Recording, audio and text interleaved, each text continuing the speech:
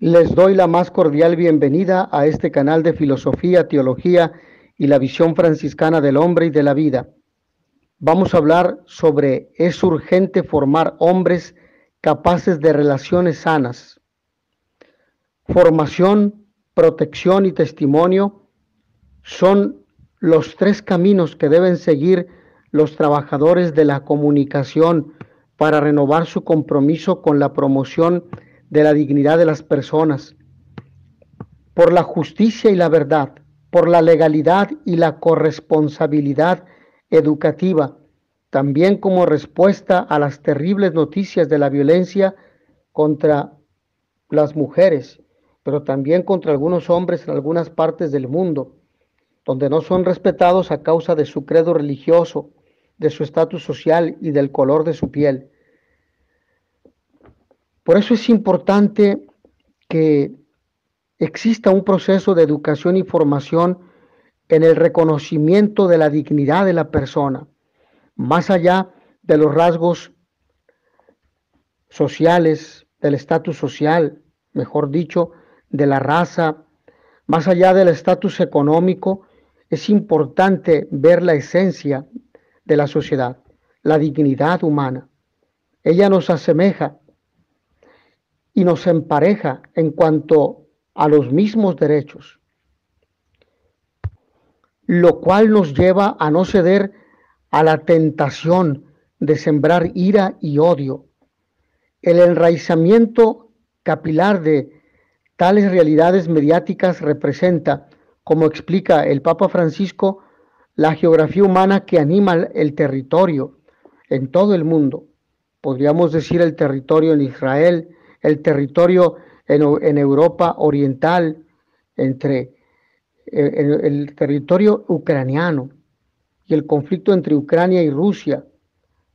La comunicación, añade, es precisamente poner en común, tejer hilos de comunicación, crear puentes sin levantar muros.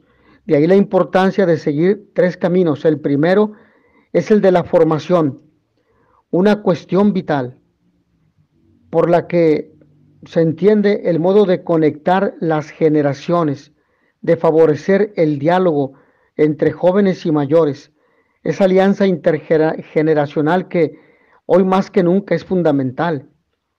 Es acercarse al otro, reconocerle en su ambiente, en su contexto, aceptarle, valorarle.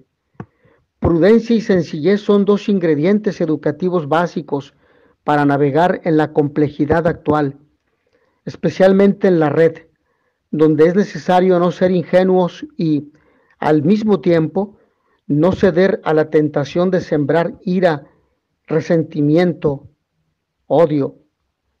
La prudencia vivida con sencillez de espíritu es esa virtud que ayuda a ver lejos, que lleva a actuar con previsión, con visión de futuro. Y no hay cursos para tener prudencia, no se estudia para tener prudencia. La prudencia se practica, se vive, es una actitud que nace junta del corazón y de la mente, luego se desarrolla. La prudencia vivida con sencillez de espíritu siempre nos ayuda a tener previsión. La prudencia es una virtud cardinal que debemos pedir a Dios, que debemos profundizar, que debemos extender, que debemos practicar. Ahora, respecto a la violencia contra algunos sectores sociales, por ejemplo, las mujeres, es importante la formación desde la familia. Es importante la formación en los mismos derechos de hombres y mujeres, pero también es importante no solamente la formación en derechos, sino las responsabilidades, porque muchas veces nos concentramos en los derechos que deben tener, pero no en la responsabilidad. Y una responsabilidad que conlleva ser mujer es la de fomentar el amor en los hogares, la de ser acompañante, la de ser educadora de personas y sobre todo ser santuario de vida. Hoy con tantas normas y leyes equivocadas que pretenden confundir a las personas, particularmente a las mujeres, de que es su cuerpo y que pueden mandar sobre él a costa del homicidio de aquel hijo que llevan en sus entrañas, lo cual es un grave error, porque la mujer es santuario de vida y tiene esta alta responsabilidad, compromiso y vocación de la maternidad. Madre es, sí, ser santuario de vida, sea en forma biológica o por adopción, porque finalmente acompañar a un ser humano durante todos los años de su vida, especialmente hasta la mayoría de edad, y después en el consejo, en la corrección, siempre conlleva esa responsabilidad que nos conduce a concluir en esta primera parte que la maternidad nunca se termina, sino hasta la muerte. Por ello es importante la formación en el hogar.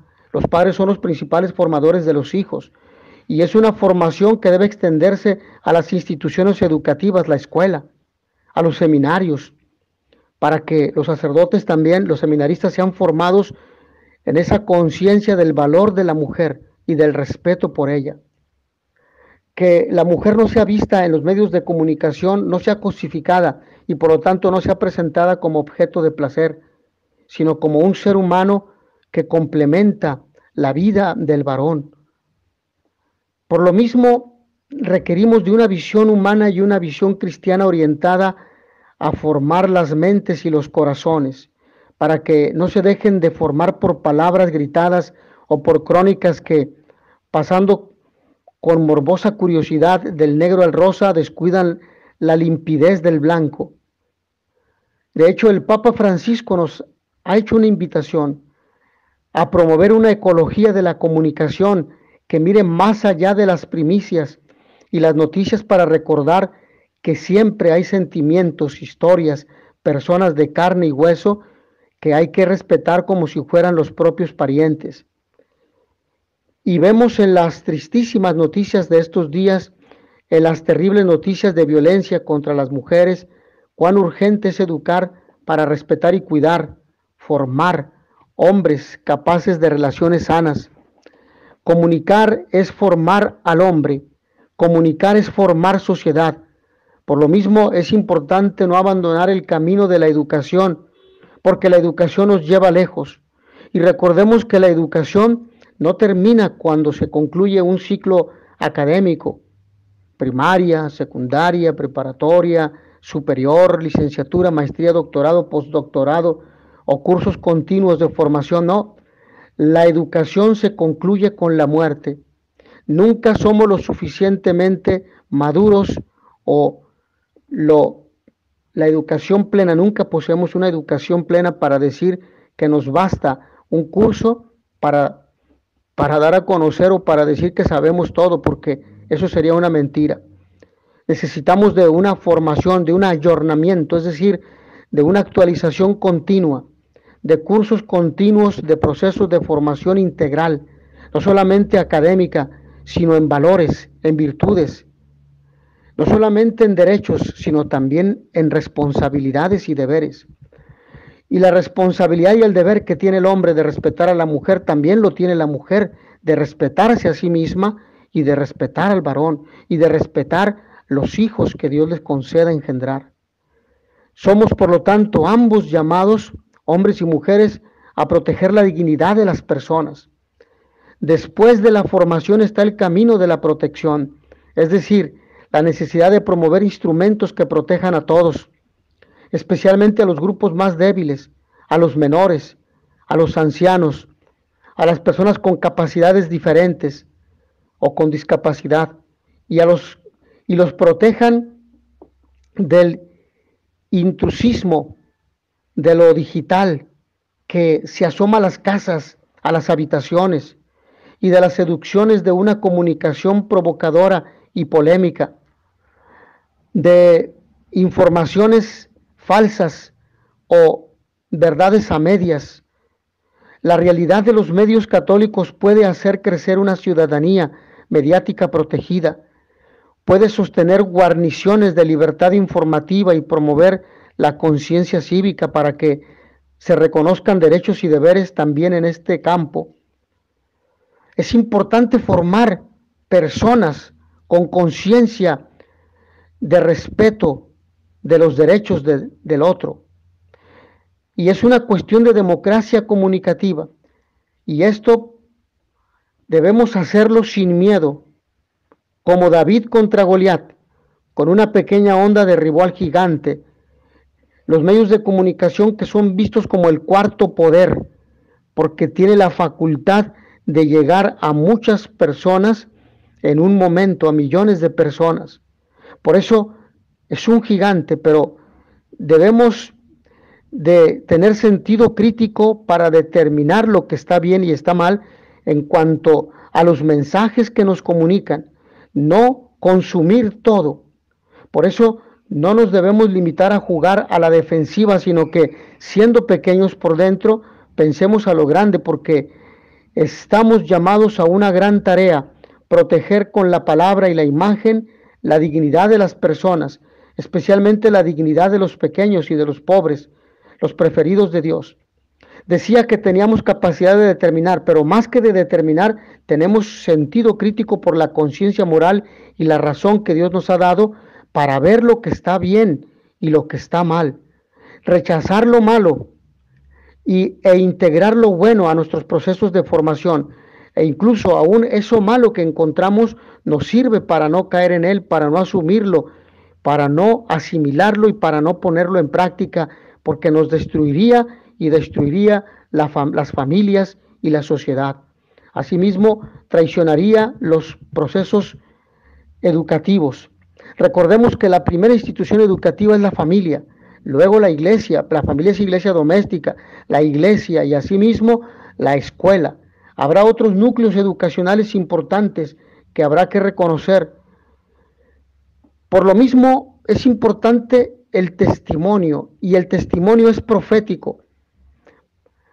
Está el camino del testimonio con el ejemplo, por ejemplo, vamos a mencionar el beato Carlo Acutis, un joven que no cayó en la trampa, sino que se convirtió en testigo de la comunicación.